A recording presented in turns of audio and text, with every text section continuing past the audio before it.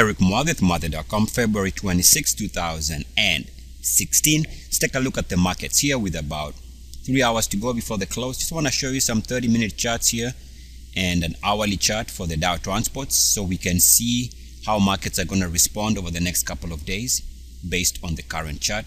And what we can do here is track what happens when markets come back and try and make a new high. So this is the Dow Transports hourly, and we can see an attempt to break out here. But while this is taking place, we can see that it is failing to hold above 61.8 right there on its hourly chart, failing to move above that while it's trying to make a new high. So that could be a red flag. All right, in other words, that might indicate that in the next couple of hours and maybe days that the next swing trade is going to be down. That's my thinking there, because that's the worst type of negative divergence, where a stock tries to make a new high short term but the RSI fails to move above 61.8. So that's the hourly. Also, there's another view of this, and you can see that the market's been making incremental new highs in price while the RSI is showing a line of resistance. And I think if you add those two things together, this negative divergence line more than likely indicates that the next meaningful swing trade for markets is probably lower.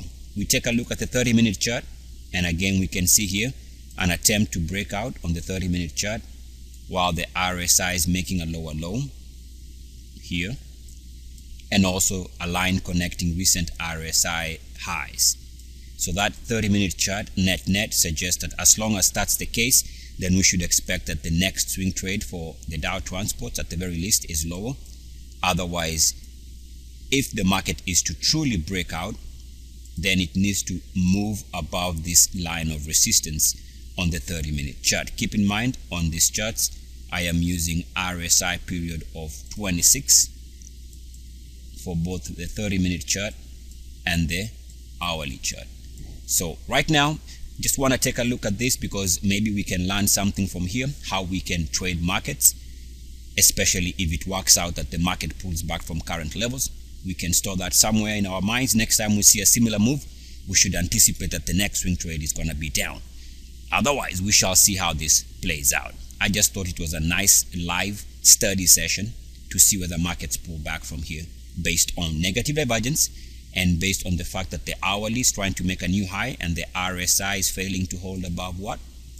61.8 on the hourly. Eric Muathe, Muathe.com.